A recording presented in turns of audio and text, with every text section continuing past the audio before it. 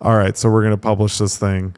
See, we may have to just republish this. That's fine with these other changes. But after you apply a domain name to it,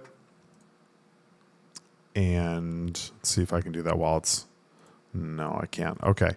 So after it's done deploying, we can take a look at the settings and we can actually apply our own domain to it. You can buy it within Replit, but I suggest having your own kind of hosting company, DNS records, but on your own hosting company. But if you just want to do everything all in one, you're able to do that here within Replit. They have a beta version of managing domains within Replit. It's great. Just kind of an all-in-one package, which is what Replit's really good at. Just hosting, domain names, all of that.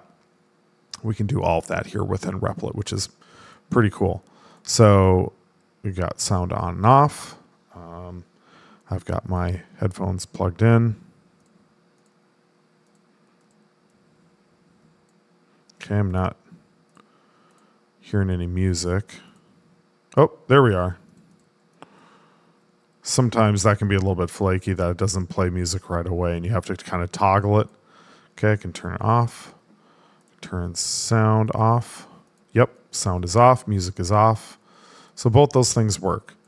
This is a pretty functional game, fun application, and you guys can see just how much we can do with a little bit and continue to iterate on this with these tools. I mean, with a bit more work, you could have a really good solid release here that you can be proud of.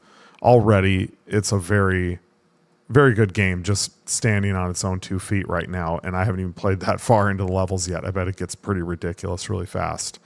I mean, it is pretty ridiculous really fast. XP shield, picking up coins, grants brief invulnerability. Oh, hey, that's cool.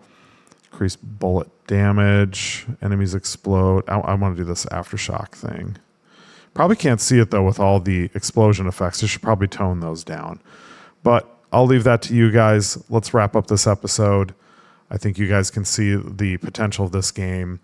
And from here, you guys can take it and remix it and make it your own and have a lot of fun with it.